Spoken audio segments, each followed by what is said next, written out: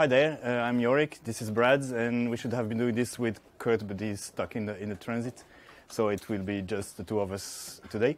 We'll give a short presentation of FreeCAD. Is it okay if I do the introduction? Okay, then I will just give a short introduction of the project for who doesn't know it, and then we'll show a little bit of example of what we do around FreeCAD and other stuff.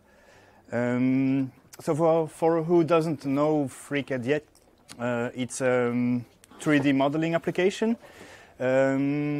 Basically, we used to say it's 3D application made to build objects that will be built in the real world, to make the difference with like applications that are used to make animation or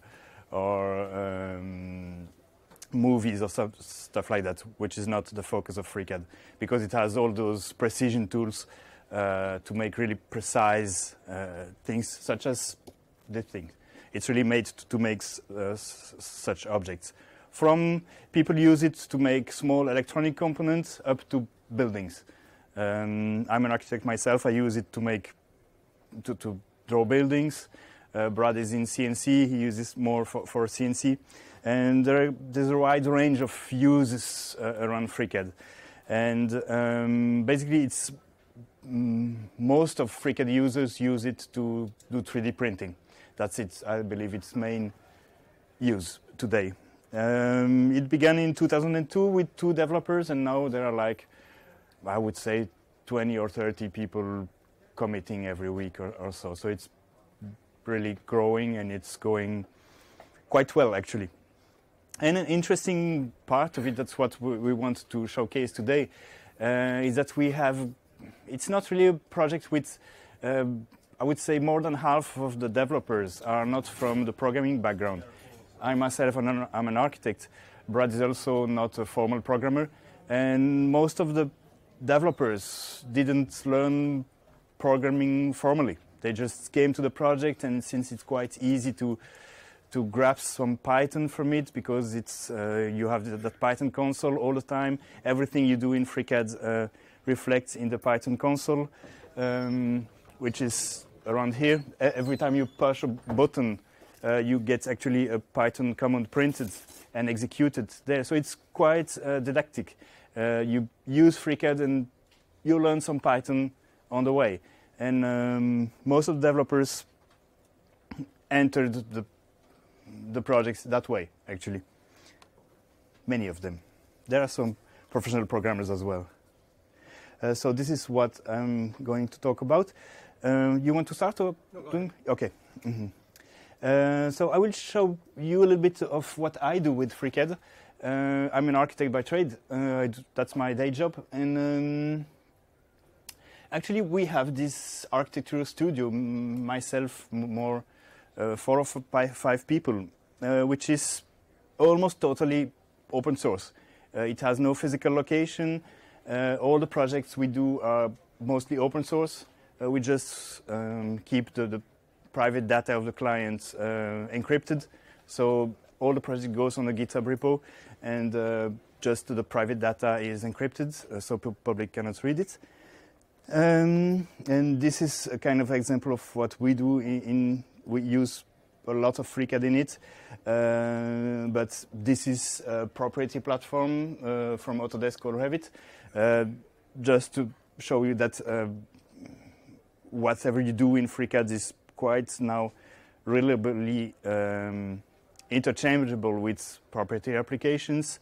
Some of our team use it because they want it. But the idea is not to be a zealot and say we only use open source. Some clients want the proprietary formats as an output, so you have to deliver the proprietary format. But the idea is to say anything works. Like you can plug various components in the tool chain, and it should work seamlessly. And that's what we're trying to achieve. Some are working with FreeCAD, some are working with this, and it should just go around. That's our office. It's on GitHub, and all the projects are there. That's the latest one we've done. We're doing. and it's fully developed the open source way. So these are the project's files, and it looks these are where our team is located. This is how we use Riot for discussion, and all the technical discussions happen online as well. And this looks like common for open source developers. That's how an open source project works. But I can tell you that for architecture, it's totally uncommon. People don't work that way, and we're really trying to bring the open source way to an architecture office, and FreeCAD is really at the center of it.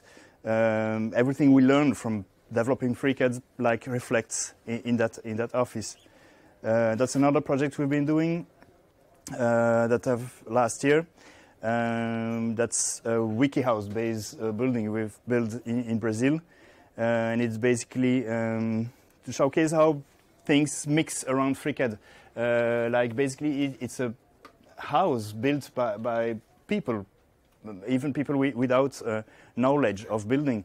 And it's all made of pieces of wood that are cut by a CNC machine, and that are assembled. There are numbers printed on the pieces, and you have a manual that shows you piece 4 goes into piece 2, and you mount the thing like that, without any nail, without any glue, without any other thing, just the strength of the junctions. And it's all open source. We took it from its original project, we modified it, and the result is also open source. That's it for my part.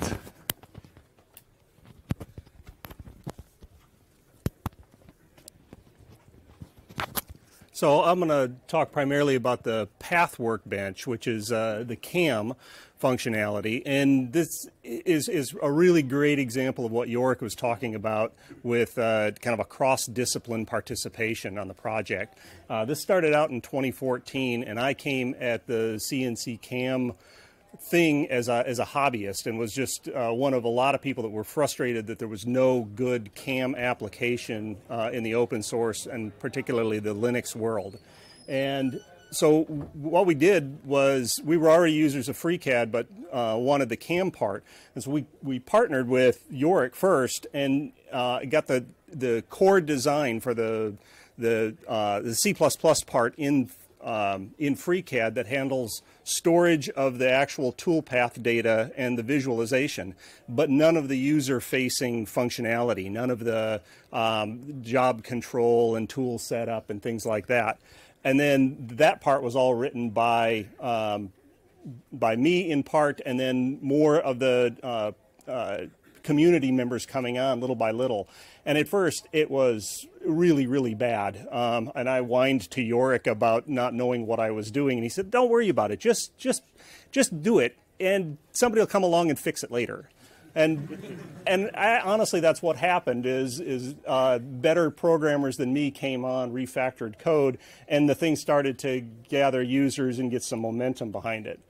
So this is the typical workflow. We're designing like a bench, and you're starting out with a model, and then within FreeCAD you have to take the components and reorient them for cutting on a machine. So you have to lay them out into a 2D arrangement, like in the upper right corner, and then generate the tool path that's going to move a cutter around those shapes, lifting it to clear the spaces in between. And the bottom left shows that operating on an actual CNC router, and then the final product down below. So that's a typical 2D or 2.5D process.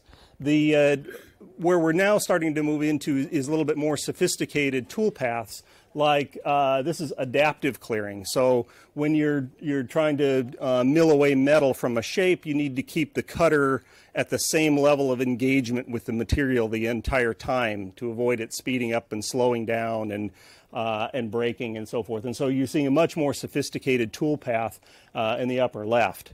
That was to mill an aluminum block that's used as a brand on a wooden cover.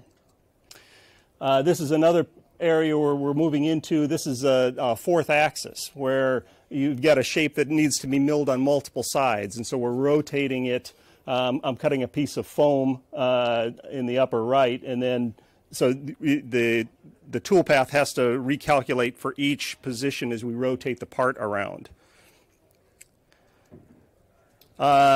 This is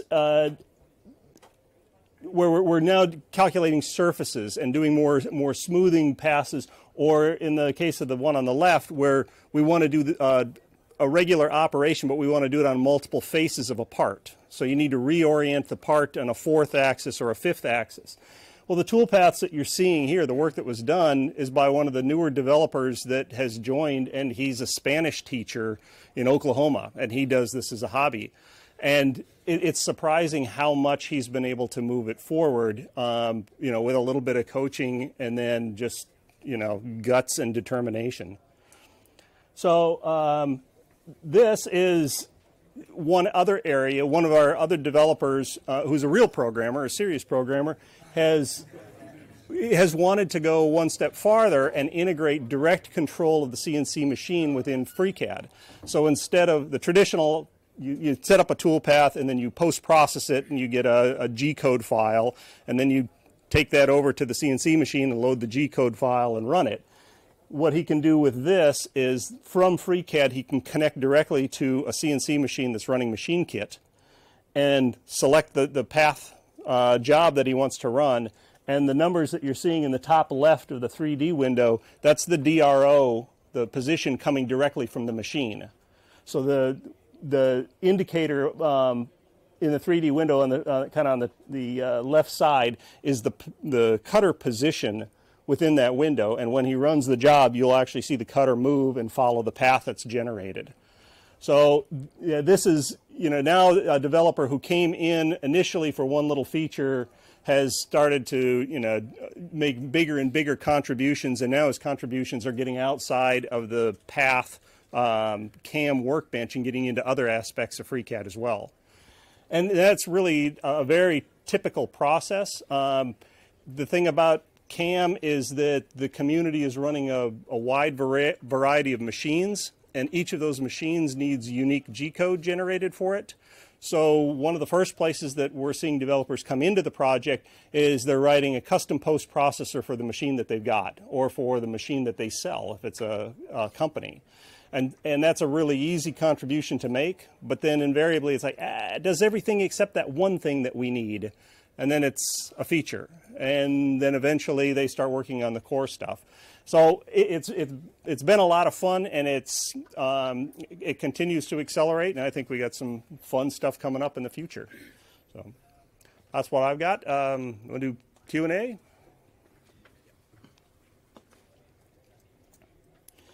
So these are a few of the post processors that we have right now from Linux CNC, Smoothie, Centroid, Dynapath. So quite a few of the most common machines that you're going to see in, especially in hacker spaces or small companies, we can generate G-code for right now. Yeah. I don't know if it's a part of CAM. It seems to be unfolding. I mean, you model something, a shape, and you want to make it out of sheet metal or foam board or something. And is it possible, or is there anyone working on it to make a module that unfolds it and tells you how to cut it out? There is an add-on workbench that could be installed through the add-on manager that's called sheet metal. And you can both design for sheet metal and take parts that were designed that way and unfold them into a 2D representation. So yes, it is there. I won't say it works for every model, but it's there. Yeah. Which libraries are you using for toolpath generation? I'm sorry? Which libraries are you using for toolpath generation?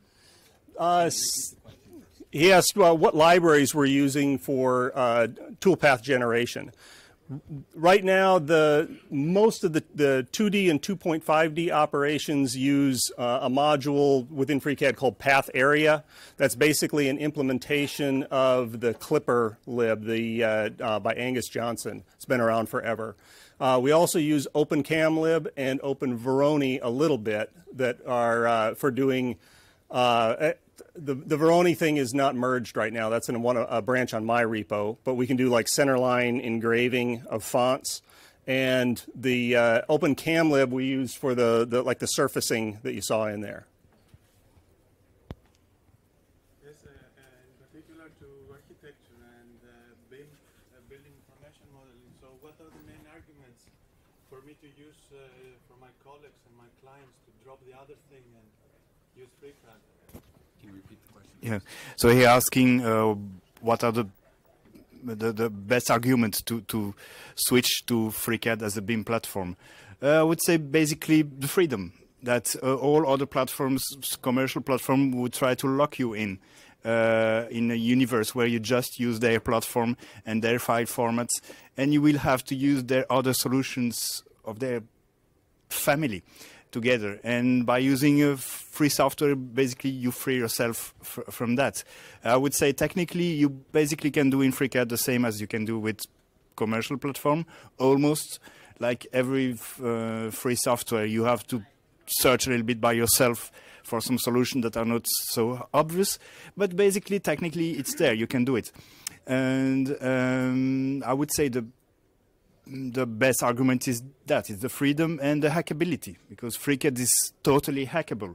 You do it, you do what you want with it, you reprogram it, you write macro, it might be just 5 lines of code, so it doesn't need to be like entering the programming word, and you already make it do what you want. And it's extremely easy on FreeCAD, and it's really hard on other platforms, even with tools like Dynamo, etc., which are not easy, and so it's basically another world, another way to see things. Yes? You said that you use Git for your project files, and do you have any good recommendation about the workflow you use, and if there are any plans to include it inside FreeCAD, like you have a way to have diffs between the files and stuff like that? Because I think that this is the biggest issue I think right now, because we use it a lot this way, and this is the biggest issue because of the binary files and stuff like that. Mm-hmm. Yeah, so the question is, what about using Git with FreeCAD and with architectural workflow, and are there any plans to integrate Git better with FreeCAD? I say, yes, we use Git a lot, and it works, and it has those limitations that you say. We have already a couple of tools in FreeCAD to work with Git directly, but let's say the advantage of it is basically keeping you free to manage it outside of FreeCAD, and it's actually a good thing that it's not tied in FreeCAD, and you just manage your files the way you want, without the way FreeCAD developers would think you would need to. So yeah, you have a plugin in the add-ons where you can have a Git panel in FreeCAD and you can commit from there, but even me, I wrote it and I don't use it because it's more convenient to do your file management yourself outside of it. And on the IFC side, IFC is a file format specifically for construction models. Yes, we have already begun to have a couple of diff tools and tools that allow you to see a difference between one version and another version of the file. There is one in the BIM Workbench in FreeCAD. There is one being developed for Blender as well. Blender begin to have a good IFC interface, and so you begin to have in the whole open source world several things that are better in that regard. And so yeah, I believe pretty soon we'll be able to use IFC files the right way, let's say the open source way with all the features. Yeah. So you haven't had a question yet. Go ahead. Okay. Yeah. So it's a question about the CAM workbench. I've been trying to use FreeCAD for assemblies, and what I like to have as a tool is something that tells me that during this step of the assembly, that part is going to interfere with this part. It's on. And this is something that you actually have to solve for CAM. So is there any way to sort of get that kind of functionality into the assembly? Well, the assembly workbench, the question has to do with the need for detecting, correct me if I paraphrase wrong, detecting collisions or interferences between parts within assemblies. Can you explain a little bit more how you see the overlap to the CAM? So with the CAM tools, what you're doing is you're calculating the interference zone of a tool with a part. Okay. So how does a tool interfere with a part? For the 2.5D, the easier kinds of tool paths that we've generated prior, it's very simple offsetting. So there's no detection of whether or not the part is colliding with the model. It's simply offsetting the radius of a tool away from the lines in or out. The open cam lib, for the surfacing part, what it does is it takes the actual shape of a tool and pushes it against the shape of the model until there's an overlap between them, and that's the control point for that step in the tool path. So I don't see a direct way to generalize that from CAM into assemblies. Beyond that, the assembly part of FreeCAD is under heavy development right now. In fact, it's more a combination of add-on workbenches. And I'm not qualified to say, but yeah, that's about where that's at. One in, one out.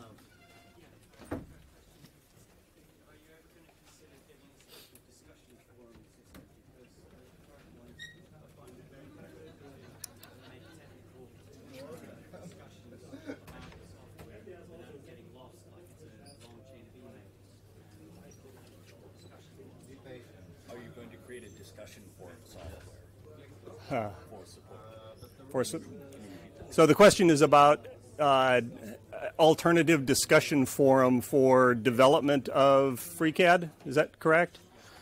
So right now, everything is done through a PHPBB forum, which has an enormous amount of activity to the point that it's become almost unwieldy. It's difficult or impossible to keep up.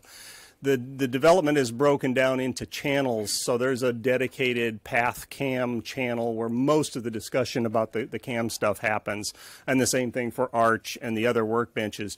But a lot of the functionality or the development needs span multiple workbenches.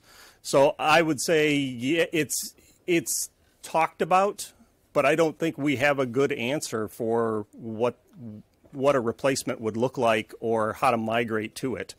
If you've got ideas about how we can improve that or specific problems to address, you know.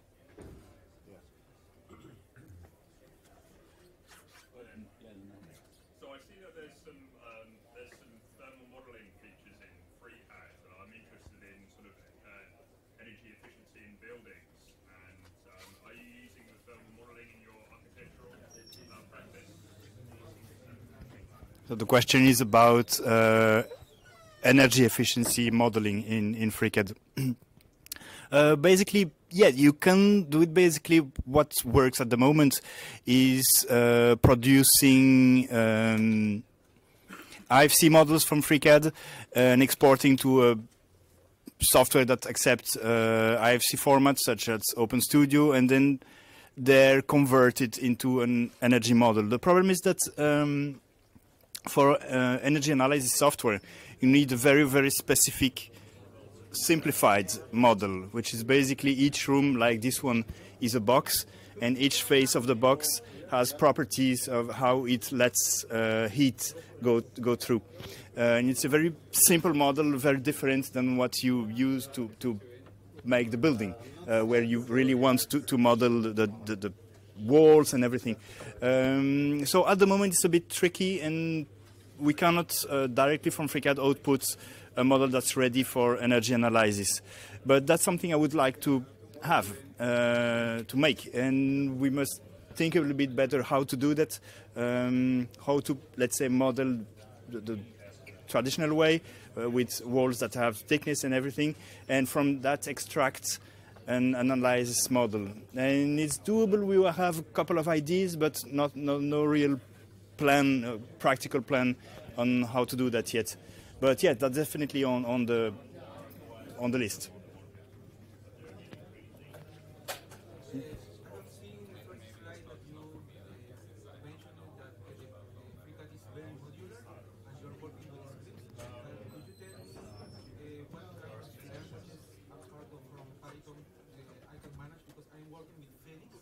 Is a package or library for Python to do as computational free dynamics, but I'm very involved with this, generating solids or generating some features in other kinds of programming languages.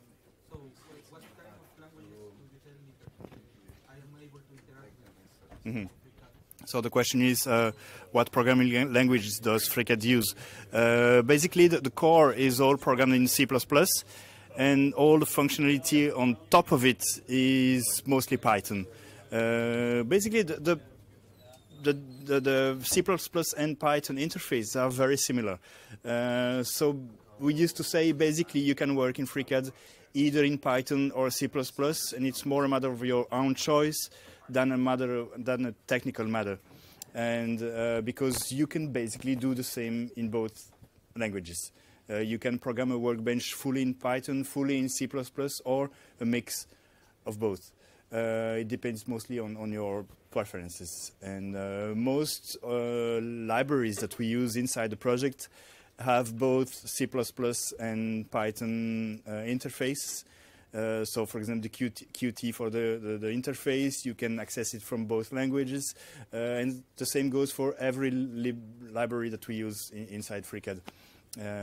So it's really convenient to use any of those two languages. And basically that are the two that are used in FreeCAD. What are the most common outputs, extensions that you are creating in solids, for example, STL or? So the question is what geometry formats are the most commonly used in FreeCAD. I would say STEP is the most common one.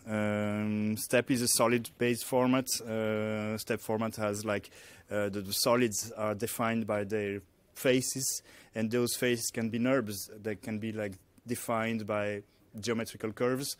So basically, you can just represent about anything with that, and it's a very solid file format that's there since ever, and all the engineering world still uses it. So I would say that it's the best format to work with in FreeCAD. STL is used a lot for 3D printing, but STL inside an STL file, you don't only have points and triangles. So your curves will get faceted, turned into small facets. And so you can output things easily from FreeCAD to STL, but it's really hard to get back an STL into FreeCAD, and you won't have the curves anymore. So that's a good output format, and it's not a good input format. STEP is good for input and output, so it's basically what most people use. But FreeCAD can import and export just about any solid model format, like BREP, IGES, DXF, etc. Maybe one more question? Just related to modeling part, I've noticed now integration of several finite element modeling tools in FreeCAD. Can you just outline the roadmap about integrating? At the moment, I find it very difficult to follow the evolution and get started with finite element modeling. So, is there any plan on integrating